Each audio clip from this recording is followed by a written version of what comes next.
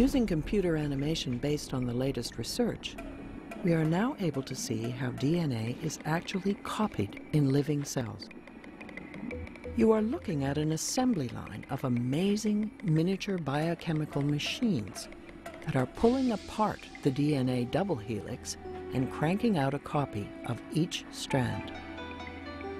The DNA to be copied enters the production line from bottom left.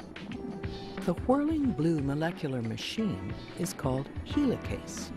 It spins the DNA as fast as a jet engine as it unwinds the double helix into two strands. One strand is copied continuously and can be seen spooling off to the right. Things are not so simple for the other strand because it must be copied backwards.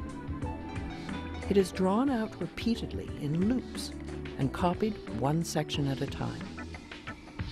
The end result is two new DNA molecules.